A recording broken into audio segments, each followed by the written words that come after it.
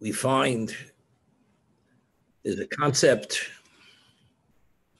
which the prophet speaks about and rebukes and reprimands the Jewish people continuously. It's referred to as, in the Hebrew context, mitzvahs anoshim lumodo. It's the behavior of the human being, which is only purely through rote conditioning, where we could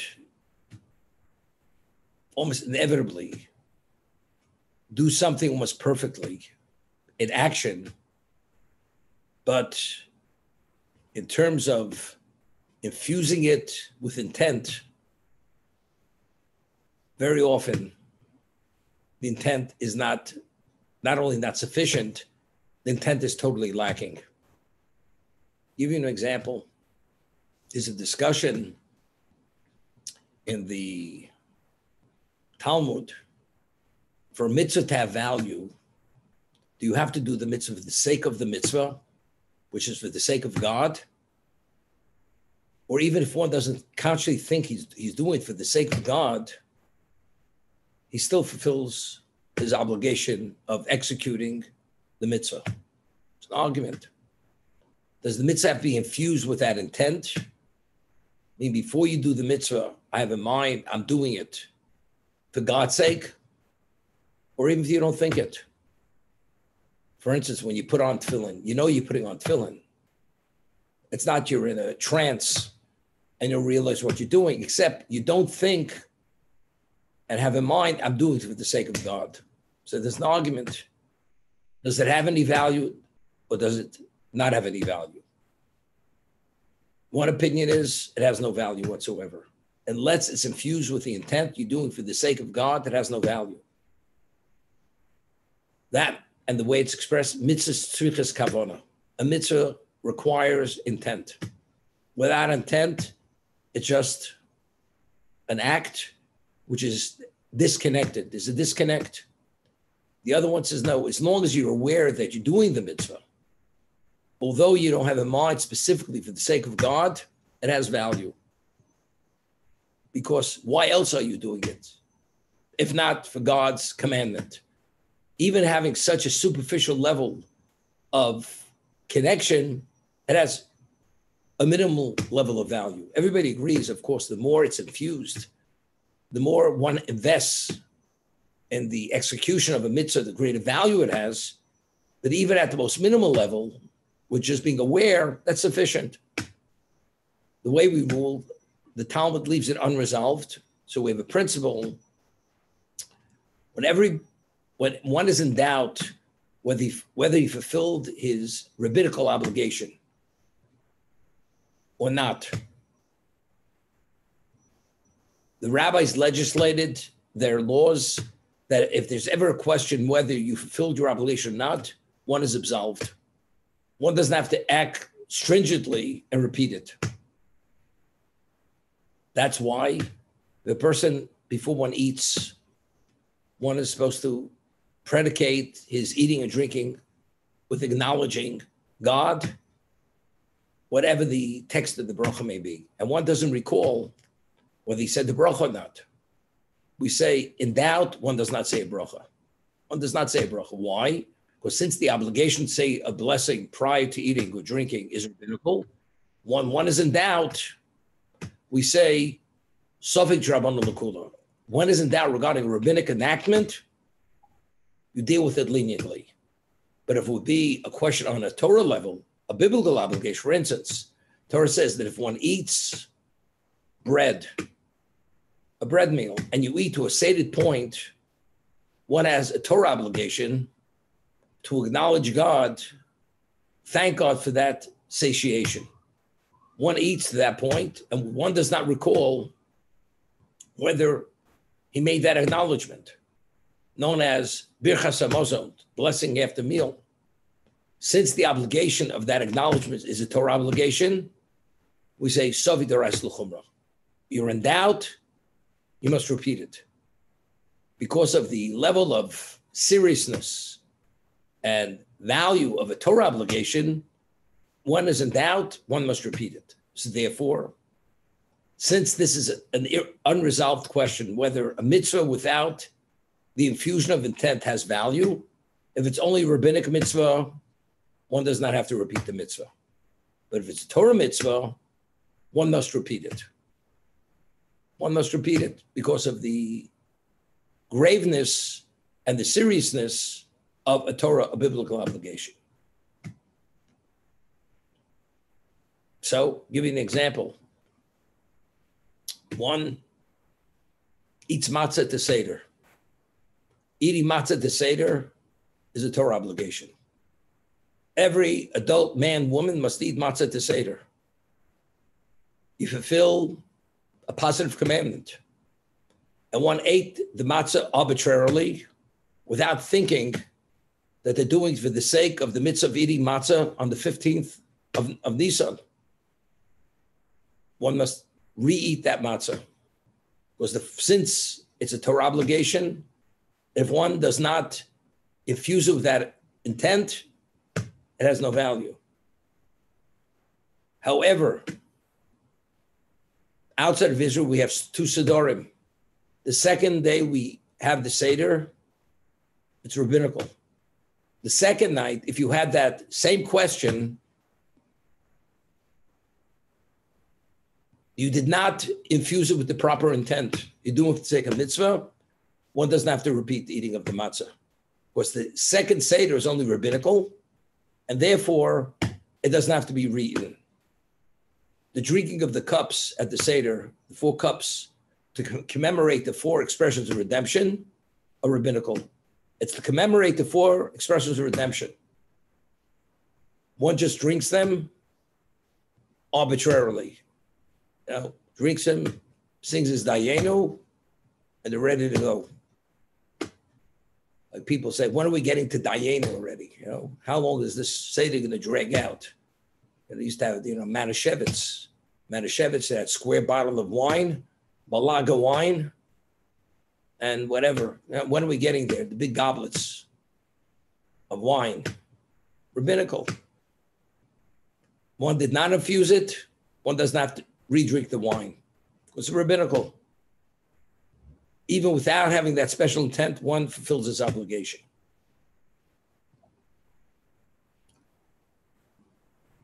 But everybody agrees, if you do infuse it with that intent, it takes on, no question, a greater level of value. For instance, there's a mitzvah, positive commandment to love God. There's a positive commandment to revere God. If a person serves God with love and reverence, it's a different level of service. You're behaving like a true subject to a master. I am dedicated. The intent is an expression of dedication. If it's lacking in the reverence, in the love, or the attention, I didn't pay attention to it. What does it say? What is the nature of the relationship? To what degree do you value the relationship between the subject and the master? Evidently, not to a great degree, because how could you not be focused? If you stand and you understand you're in the presence of God, how do you not have a sense of who you're speaking to and what you're saying? So therefore, not having the intent, the question, it's a very minimized level of service. So regardless of what we rule, the greater level of intent, focus, infusion, the greater quality service it is, without a question.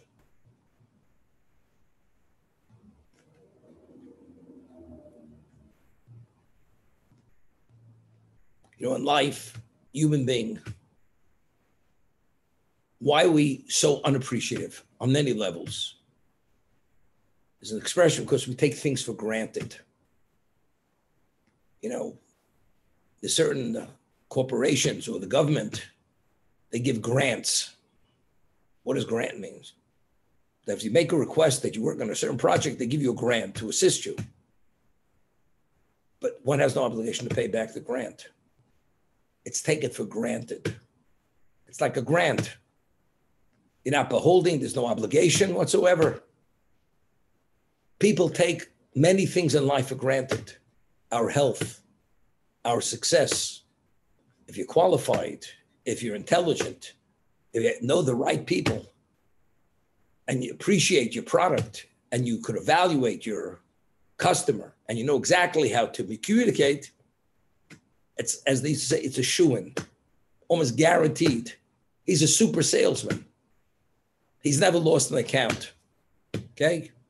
That means taking for granted. He's never lost money. He's a rainmaker until it stops raining. You're only as good as you are, as good as you are. The moment there's the downturn, as they say, it's history. People forget what the past was. It's what we deal with the present. But a person who truly has the appropriate understanding of life and focus, we take nothing for granted. Every moment is an endowment of God. God endows every moment of our life, our health, physical, mental, emotional, our surroundings, safety, every aspect of our function is a continuous endowment. And if you believe that, but it's not only believe, you're cognizant of that. Of course, you ask any person who believes as he should believe, he says, of course, that's the reality. But is there a cognizance of that? Do you have you sense that continuously? Give you an example. There's a sign up. Anybody comes between 9 and 5 to a certain location, he'll receive $1,000. Person waits 4 hours online and he gets the $1,000. When he gets that $1,000 in his hand, does he know he's getting $1,000? Of course he knows he's getting it. He waited 4 hours to get that $1,000. Is he taking it for granted? To a degree, maybe. Because if all he has to do is wait online to get that $1,000, he's not appreciative. Because all you have to do to be eligible, you have to wait online. So the person is not appreciative that he's, to the one who gives it to him, I expect it because I met the criteria. I waited online. But that's not the reality. That is not the reality of, in terms of having a relation with God. You receive it. Every moment of life is a challenge. How do I process the moment?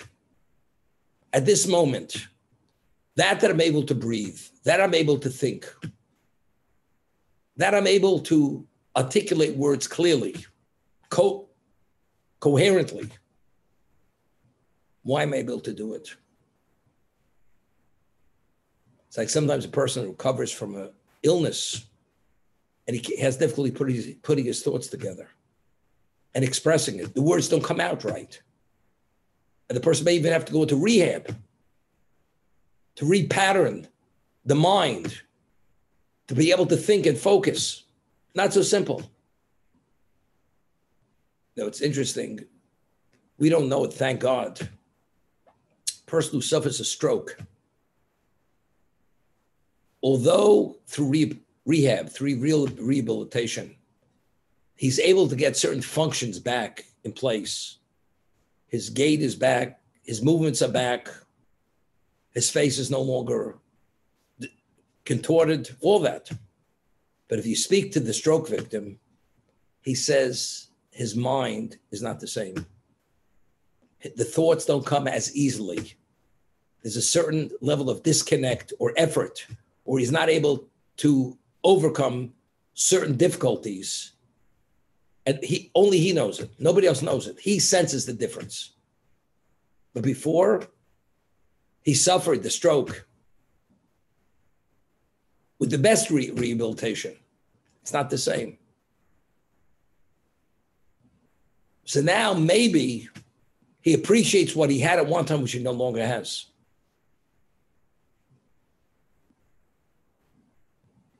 People get older They suffer from arthritis. And after a while, you live with it. Do you stop to think for a moment? When you were younger, you didn't have the pains due to the arthritic condition. Do you think that how appreciative I should have been, which I was not? Because even when the person has the arthritic condition, he accepts it. But you realize even now, when you have the condition, it could be worse. Could be worse. You say, thank God it's not worse. Or thank God there's medication that I could take to lessen the pain, that I could be functional. But unfortunately, people don't think that way. They don't. Because everything in life is conditioning. Even to be focused, you have to be trained to be focused. It's a training. As people do things through conditioning, and therefore it's rote behavior, identically, to be able to be focused, you have to be trained to be focused. If you're trained to be focused, you notice things. Otherwise, you gloss over most things. Sometimes visually, you don't even see it. That's to what degree a person glosses over. It's unnoticed. But even if we notice things, visually speaking, we're not touched by them. And if you're not touched by that, it doesn't affect your life as much as an iota. But life, being endowed by God, every moment is opportunity. Every moment is challenge. How do I utilize this moment? Do I take advantage to invest it as it's meant to be invested, or just let it slide, as they say, and just leave it?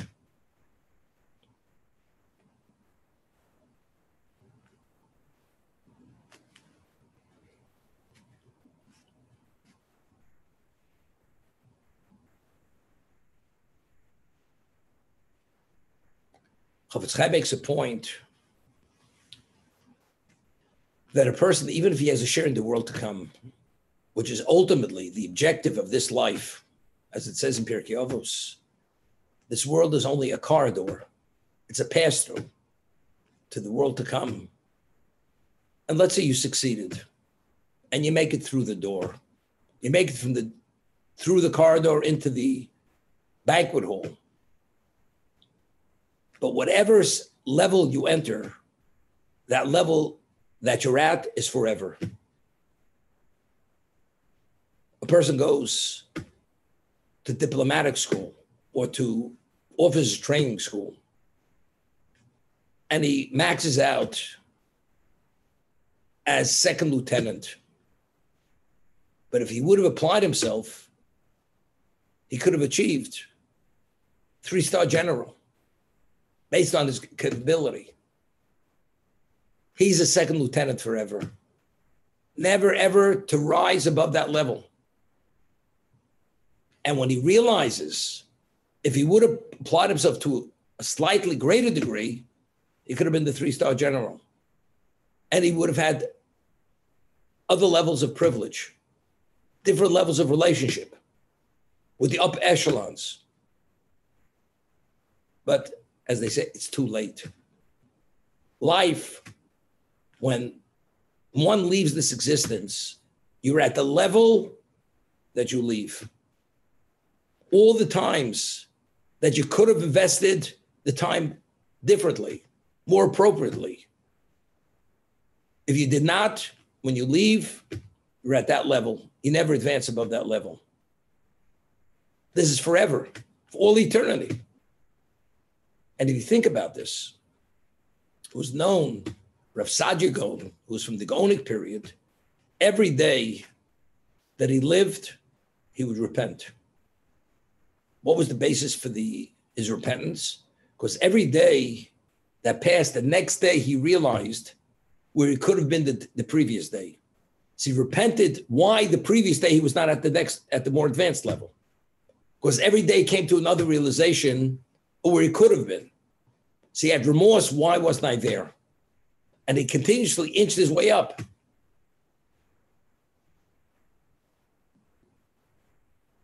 I study 2 hours a day, 3 hours a day. But there are another 15 hours a day available, which I could study. It's not that I don't value its value, but I think I've done enough. I invested sufficiently. You know, like some people say, I'm a small-time investor. I'm not a long-term or large investor, small-time. Okay? But as they used to say, the way you make your bed, that's the way you sleep. That's the way it is. That's the reality of life. The Talmud says, the person who prepares Erev Shabbos, he will eat on Shabbos. Meaning in this world, if you do proper preparation, invest your life properly, on Shabbos, meaning when you come to a point which is the world to come, you will be a beneficiary of all your investment, every aspect of that investment.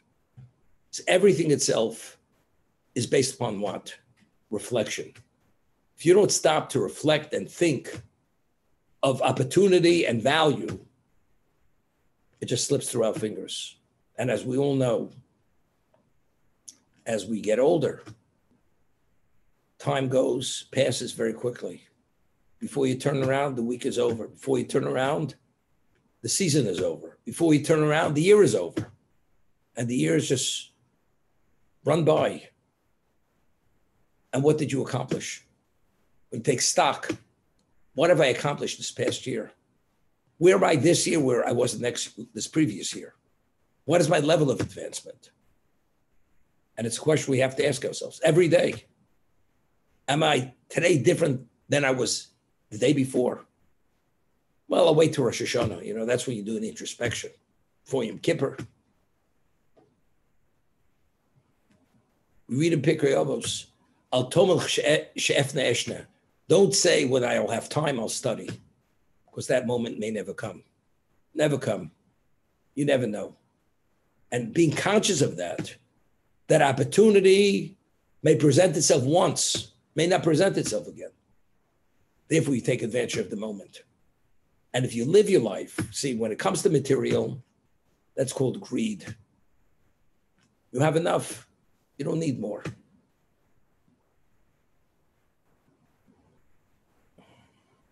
To share with you something, my father, Alav Shalom, was a regular down-to-earth person. Grew up in the 20s, didn't have much. And Baruch Hashem, later in life, he succeeded financially. So one of my brothers, who was in business with him at one time, said to my father, Dad, I'm buying myself a set of sterling silver cutlery. Would you want a set? My father says, not interested. He says, but it's beautiful. Sterling silver, this.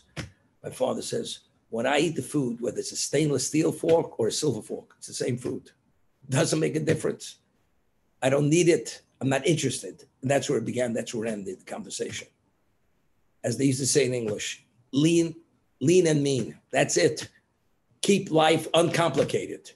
You get too cluttered up with all the minutia of life, with all these side issues, you lose focus. People are always assuming new projects. What are the projects? Projects of what? You know, I'm collecting. Years ago, people used to collect stamps and coins. In the 50s, 60s, everybody used to collect coins. You had albums, plate blocks. You used to go to the post office, you used to buy a sheet of stamps, and there was a plate block, 4 stamps, and you had a serial number on the edge of those 4 stamps. You know, especially when they first came out. It was a big thing. Because someday it may be worth money or whatever it may be.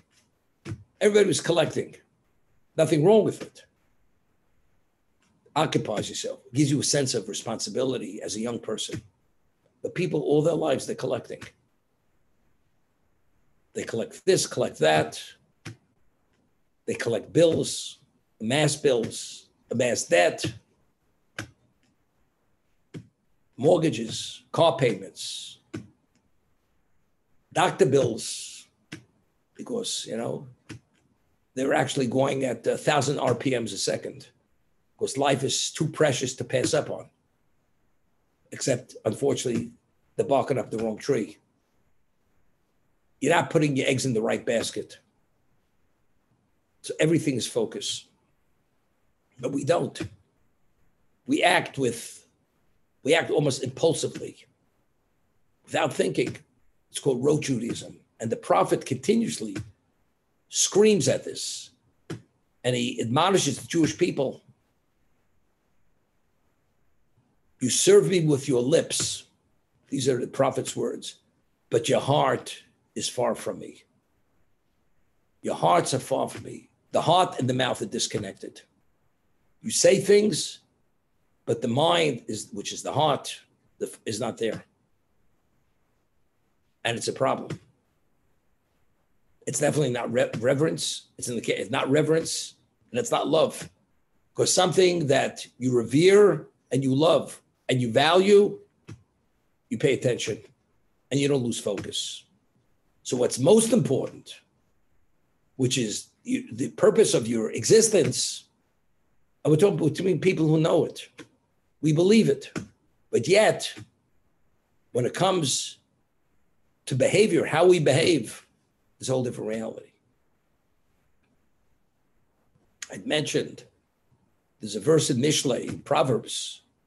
King Solomon says,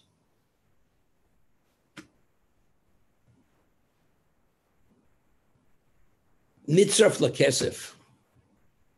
I may have mentioned a few weeks ago. How do you test the purity of silver? You put it through a crucible. How do you test the purity of iron? You put it through a smelter. The less dross, the less impurity.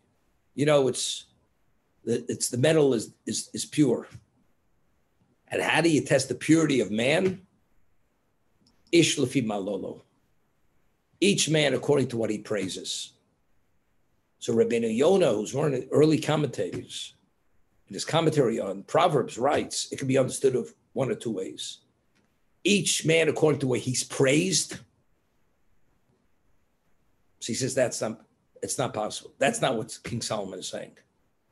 Because a lot of people are praised by society, but that's based on societal values. And if the values are not correct, they praise him for things which it's not worthy of praise.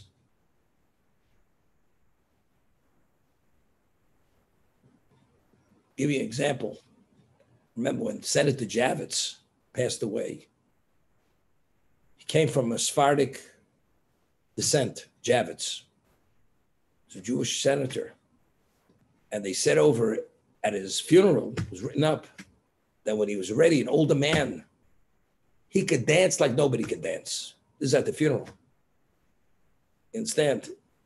It's not getting him anywhere. Okay? But he's praised. He was the life of the party. He's not getting anywhere with that. So Rabbeinu Yonah says, Ish lefi malolo. You evaluate a person's purity based on what he praises. Listen to a person, what his priorities in life are. If he praises the proper things and he reveres and esteems what's appropriate, regardless of his behavior, that's the essence of what he is. And if his behavior is appropriate, but he praises the wrong things and he reveres the wrong things, his essence is negative, although his behavior is appropriate. And he gives the example. You have a person who was raised observant, and he does everything right. But whenever you enter a conversation with him, all he talks about is his hedonistic behavior, values, material, and how he's not satisfied with his degree of immersion in material. He wants to advance. So what does that tell you about the person? What is a person consumed with? What's most important to him? So what's the most important to that person? That he puts on tefillin every morning and observes Shabbos? Or it's the material pursuit?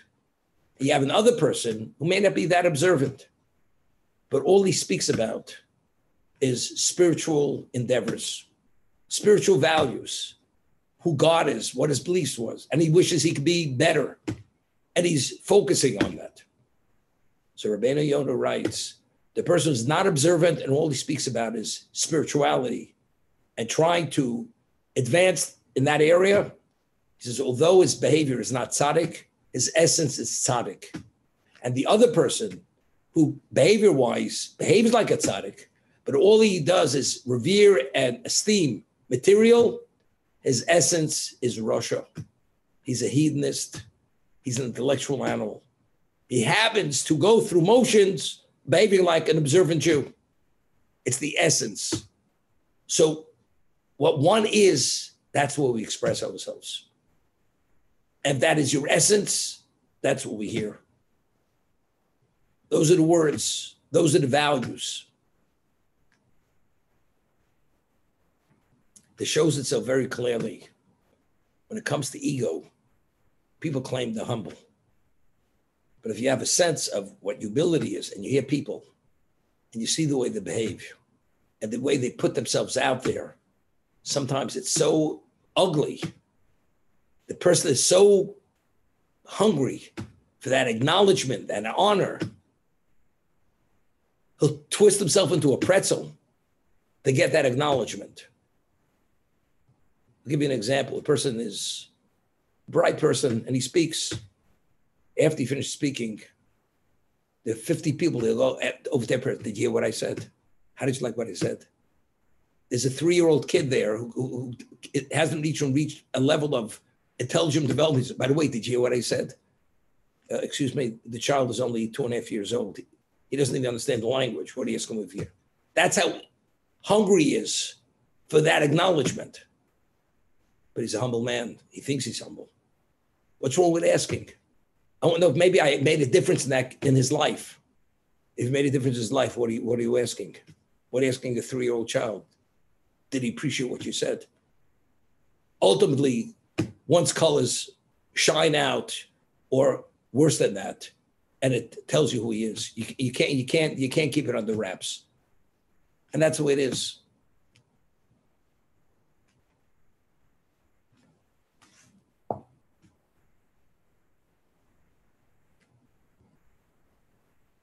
We mentioned the Gemara. Talmud says that the Hasidim or Rishonim, I mentioned this, they would spend 9 hours a day just focusing and experiencing the Amidah.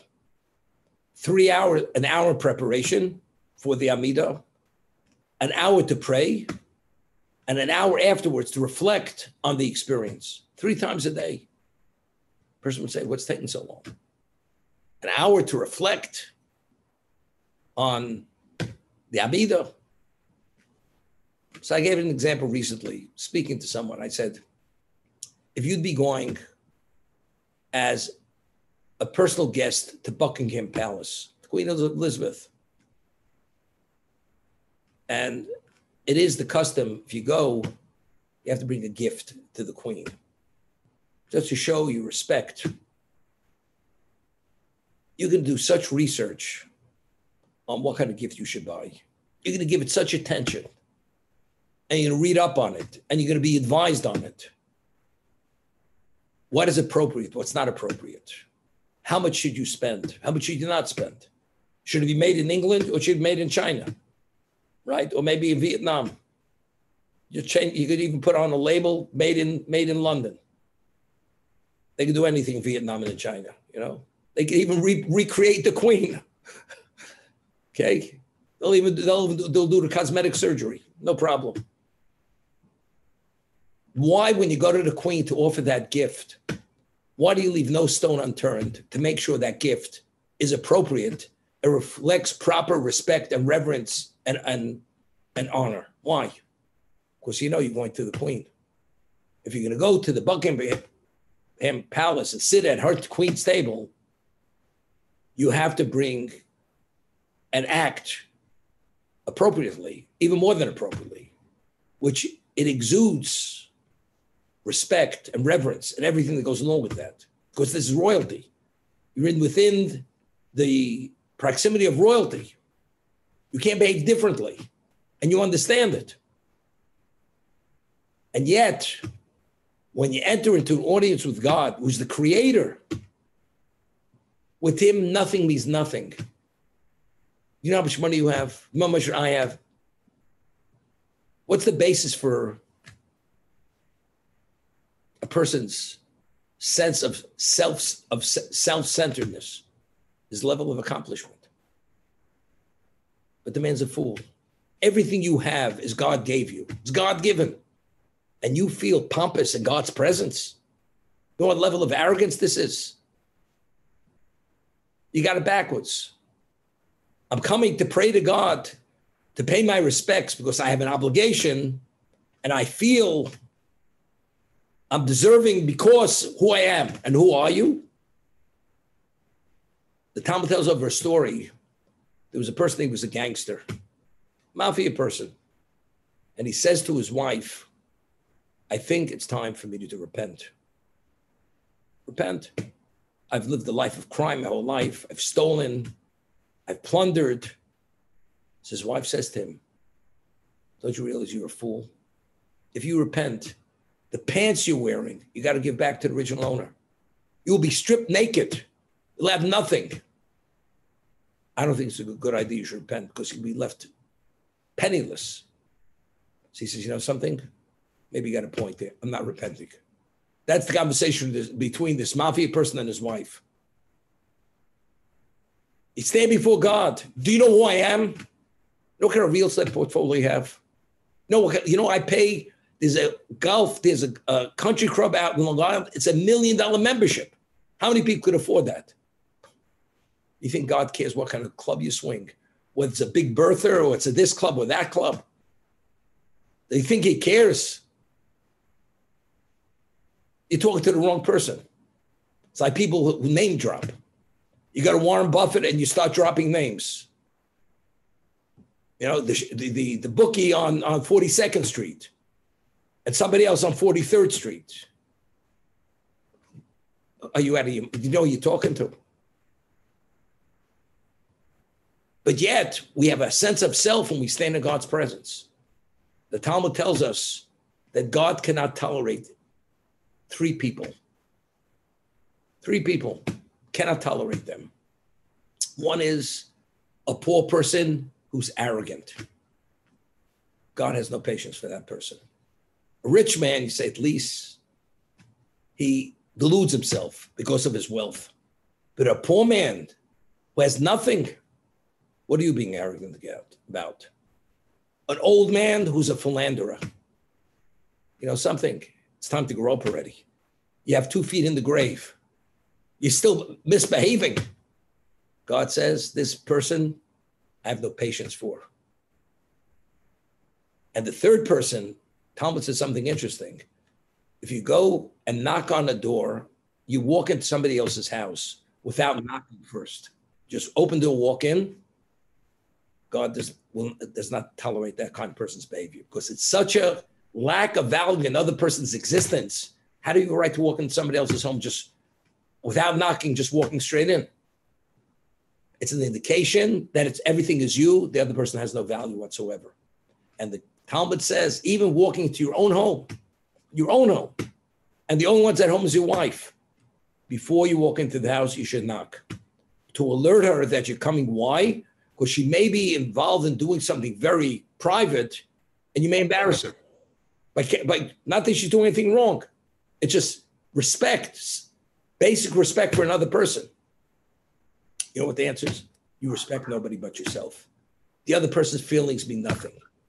God says that kind of person, I have no time for, I have no patience for, I cannot tolerate. It's that kind of thing. What kind of pompous behavior is this? You have no consideration for anybody but yourself? And could you imagine this kind of person? We have an obligation to acknowledge God 3 times a day into an audience. And the person feels he's God's gift to humanity. Of course, you know, he wears a kind of cologne imported from Paris, it's made special perfume, but it's cologne, men's cologne. The man is so old, he lost the sense of smell 30 years ago. But he wears the clothes, everybody should know who he is. You understand? And he stands before God with his silk pocket handkerchief and whatever else he's wearing there. And he thinks he has what to say and what to display. God says, you're barking up the wrong tree here. Could you imagine a guy showing up at the inaugural ball wearing a wetsuit? They said, we're not scuba diving here. What do you show up with a wetsuit? You understand? It's the same thing. A person stands before God and he's arrogant and he's not dressed appropriately. He displays no humility. God says, don't waste my time. You don't belong here. To be continued.